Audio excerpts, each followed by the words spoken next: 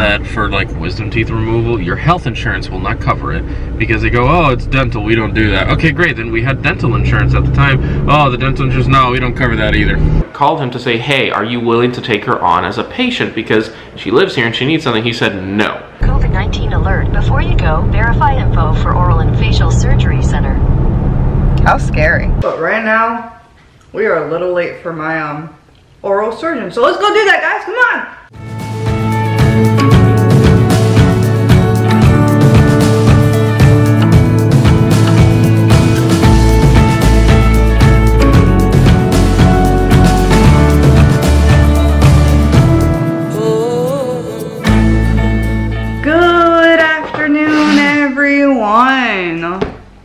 Today is a semi-sad, gloomy, productive day, but we keep moving forward. If you guys haven't seen my recent vlog yesterday of talking about my narcolepsy episode, that was actually early today, but we got 2 vlogs in one day for you guys. Well, we got 2 vlogs out of one day. You guys will be getting it as if it's back to back or different days. Pretty much, let's give you guys an update on our insurance. But first, you guys like my hair? I'm going to be very honest with you guys. I have no idea how to do my hair. This is your husband, Paul. Can I help you? Yeah, he takes my phone calls. I don't like talking on the phone. Sorry, guys. Yes. We're eating. Anyway, so as you guys just heard, Paul just got on the phone with the doctor's office. There's so much to update. Paul, go ahead. Take it over. Come along with me, your favorite character here in this vlog. Come along with me. So, that's what I married. Yeah. Still don't regret it yet. Poor. So, this morning I have been up since 8 a.m. making phone calls since about 8:15 a.m. And before lunchtime, 12, I only got like one thing done, honestly, from all the phone calls I did. So, with an HMO, you need to have a primary. And everything has to go through the primary for authorizations. For example, if you need to go see, for me, a gastroenterologist, I need to go to my primary. They then submit the prior authorization to the insurance company. The insurance company approves it. Then I get the referral. I can then make my appointment to go see the gastroenterologist. That's fine. Now we're looking for a high-risk OBGYN, which Janice needs, and no big deal. I successfully switched over, or I thought I did, our primary care from a previous office to a new one. We do like the new doctor, and she's very nice and is willing to help us, which is good. And mine was switched over, but then I got news today, after a week and a half of waiting for these authorizations, that Janice's primary is still the old doctor. And the problem is that our new PCP can't send a referral if it's not her PCP registered in the system, even though I changed it 3-4 weeks ago. So I had to call the insurance company, get online. I was literally online with Florida Blue for like at least like an hour and a half switching that over, and to get it retroactive back to the original date so that we don't get a bill when we just saw our new primary. So it's retroactive, thankfully. We got that covered, but it took a long time. So called the primary care. Hey, you guys are now officially hers. Can you please send the referral? Oh, in our system it still doesn't show. Florida Blue system may, but ours, until it like activates and updates and whatever, it's gonna take a minute. So I'm like, great, how long is it gonna take? They're like, it can be an hour, it can be 3 days, we don't know. So I was like, that's not gonna work. What you're gonna do is this: give the reference number, send in the referral, and send it as urgent. 72-hour turnaround time if it's urgent, as well as with the reference number, they can look that up and say, yeah, perfect, no problem, and push it through. So that's what we're trying to accomplish right now. Now, another thing, I'm trying to figure out how to get back on our Blue Select PPO plan from Florida Blue. PPO plan that we had before was amazing. I love it, and I never knew I would miss it this much. It's kind of sad and pathetic, but I still love it and missed it. And I've been trying to figure out how. We may qualify for a special enrollment period very soon. And no, it's not having a child, it's something else. With that special enrollment period, I have 60 days to enroll into a new plan through the marketplace. Now here's the thing though. We had to switch to the HMO from Florida Blue because on our PPO plan from last year, for those of you who remember, we incurred a bill of like $4,000. I'm not paying $4,000 for an insurance plan that I never used, okay? And they told me it was canceled. That was the best part. So not a big deal. I'm working on that. Now, I am trying to figure out that if I switch back to the PPO plan, if I'm still gonna have that bill or if I can just start a new cycle. And again, it's not like I used the services and didn't pay for it. I never used the services and I didn't want them. My plan was canceled, but they still billed me. And yeah, that's what's going on. Oh, another phone call, hold on. All right, that was our Janice's old primary care doctor's office. Speak of the devil. Yeah, exactly. They're just like, hey, how are you doing? And I was like, what do you guys care? We switched primary care's doctors over. And they're like, oh, okay, no problem. We'll send over any records if you need to. And I was like, you guys don't even have any records of ours, but that's fine. I appreciate it. Thank you very much. And it's not the guy's fault, you know what I mean? So I was like, no, it's okay. Thank you for the call. I appreciate it. Have a great day. Yeah. Another thing is our new primary care. We told her about Janice's POTS and the hydration and all the stuff that Janice needs. And she's like, I don't take care of that, but I'm gonna try to help you find someone who can. And we're like, perfect, thank you so much, I appreciate it.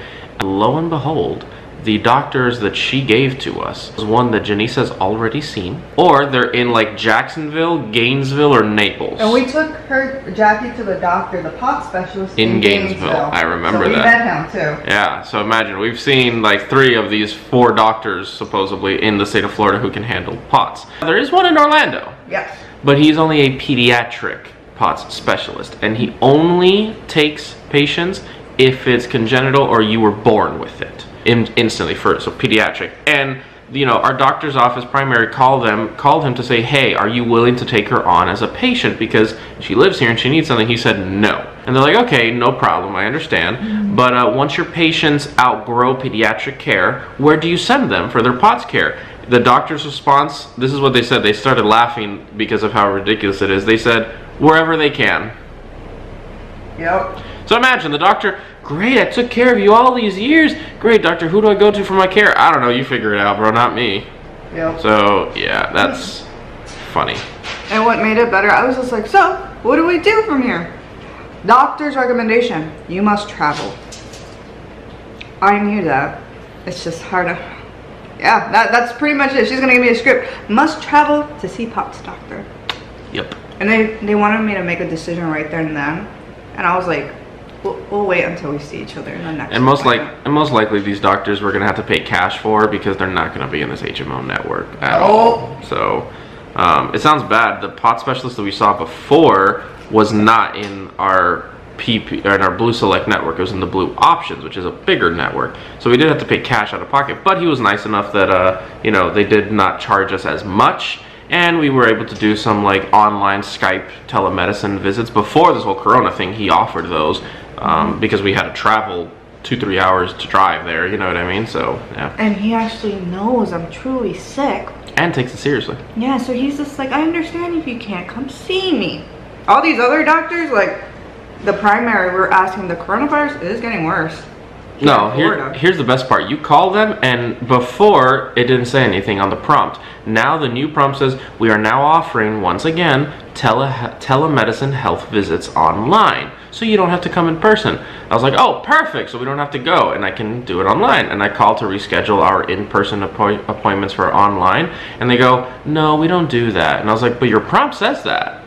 So guys, that's just a small portion of what has gone on so far today.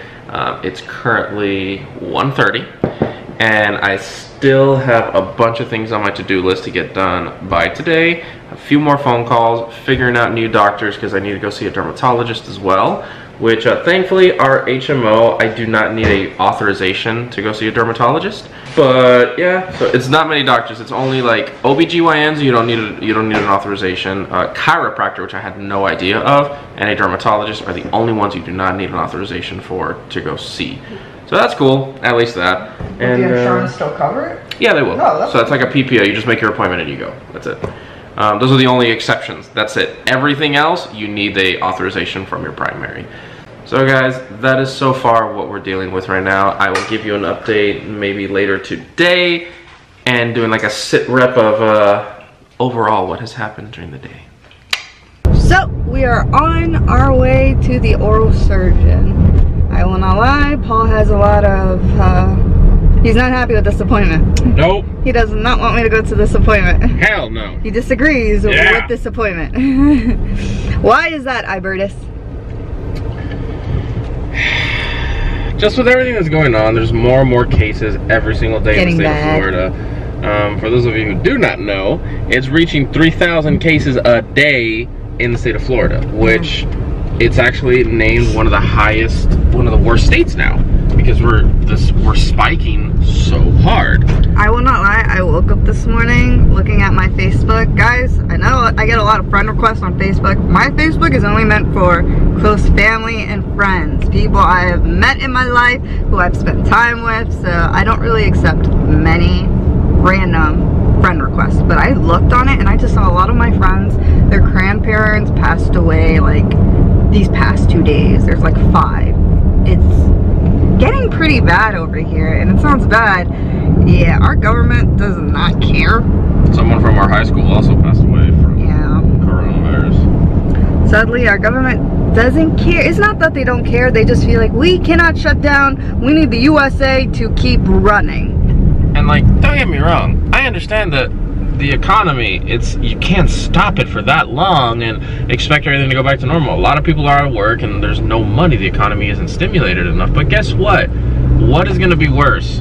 Everyone dying or getting sick from coronavirus and still not being able to work and infecting more people, or taking an economic hit for a few months to try to stop the virus and then pick up? Obviously, the small amount of shutdowns that we have had for these few months, to get back to a normal economic point where we were at before, is not going to take months. It can take years. But the health and safety and protection of the people of our country, that has to be priority over the economy, because without people working or surviving or living, you can't really have an economy either. So of course things are getting crazy. Our cases are getting worse here in Florida. So Paula does not agree with me going to this appointment and having, you know, hands be put in my mouth, which can be nerve-wracking. But guys, I need to get my wisdom teeth out. I am starting to get a lot of pain. My teeth used to be straight. If you guys go back to my very first vlogs, they looked beautiful. Now it sounds bad. I'm getting self-conscious. I don't want to look at them. Luckily, I only have 2 wisdom teeth at the bottom. My other 2 up here do not exist. Thank God. Yeah, my bottom teeth are really crooked now, and I'm disappointed, upset, kind of with myself for letting this happen, but at the same time, it's not my fault, because sadly, my parents were told to get my wisdom teeth out when I was younger. But sadly, my mom didn't think I had wisdom teeth. She said it was a myth, like, the x-rays were wrong, there's no wisdom teeth. Hold on guys, we got a phone call. So sadly, my parents didn't think there was a necessity, since in their minds I didn't have anything wrong, which is fine, you know, teach his own. But now as an adult, I am paying the price for it. You know, I had beautiful straight teeth, now I don't, and in the future I may have to get more braces, or you know, somehow to fix them. So sadly, we have to do this appointment. I postponed it. The last time I went to this doctor was a year ago. I tried to scrape the money to do the procedure because my insurance doesn't cover it, and sadly I couldn't make it happen. It is so funny that for like wisdom teeth removal, your health insurance will not cover it, because they go, oh, it's dental, we don't do that. Okay, great, then we had dental insurance at the time. Oh, the dental insurance, no, we don't cover that either. Yeah, guys, we really tried to make it work last year, but no insurance covered it apparently, and we have to pay out of pocket for it. And the procedure, if you guys do or don't know, is pretty expensive. So now we're getting to a point I can't wait any longer. It is scary during this COVID virus. We do have a little saved up. We don't want to spend it on it, but you know, we may have to. And also, we're thinking of having a future child, and I was told get all my dental stuff done now before possibly a child. And I feel like, knowing me, my teeth will get worse during even longer periods of waiting. So let us do this. I hate the dentist. I hate doing anything with my teeth, but it's not as bad as the ear doctor. That is my dentist. That's where I will cry, kick, and scream. The dentist, I'll make do, but I don't get why people are so scared to go to the dentist. When I go to the dentist, like, ah, go for it. What do you want me to do about it? It's just because literally there's no way for you to advocate for yourself when it comes down to your teeth. Like, I feel like when it comes down to the teeth, you need a degree. I don't know. I can't just say, oh, the LR lateral tooth there. Like, there's no way. The only way I can make them impress is by giving them my medication list and saying, hey, while we do this procedure, let's just not have it you know, affect other medications, or let's be considerate, and now I'm gonna be in a lot of pain as well. While we are GPSing the oral surgeon, look what pops up. COVID-19 alert. Before you go, verify info for oral and facial surgery center. How scary. COVID-19. There's like now alerts all over for it. Hey, let's see what happens, you know. You never know. Maybe they're gonna be dressed head to toe, protecting themselves too. Because you gotta think about it. It's not just for our safety. Like, hey, you know, we're freaking out because, you know, they have to be sticking stuff in your mouth and whatnot to take x-rays or whatever it is. But at the same time, it's also for the dentist and the technicians. Because imagine where your droplets come from, you're gonna go, ah, like that in their face for them to look into your mouth. So it's also kind of scary for them too. How bad is it that I'm like there, take all my COVID germs! Yep. That's the mature thing to do. If you didn't know, it's actually like a trend now that when people are getting arrested, they start coughing and go, I have COVID! Coughing all over the cops, and it's like, when you do that, the cops, son of a... They have to go get tested now, get 2-week quarantine and everything, but yeah. Alright guys, we're about to go into the office. We are a little late. I hate being late, but it's whatever. I gotta let things roll. It's this up right here. Okay, phone on. So, we're all dressed up, we're ready to go.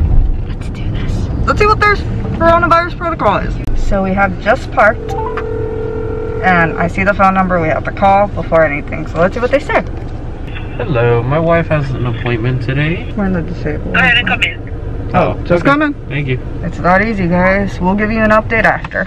We are done with my appointment. Now, I found this oral surgeon a while ago. I don't know why I went with them, but Paul didn't understand why I went with them. Paul, how did you like the appointment? Because the first time I went, he wasn't there.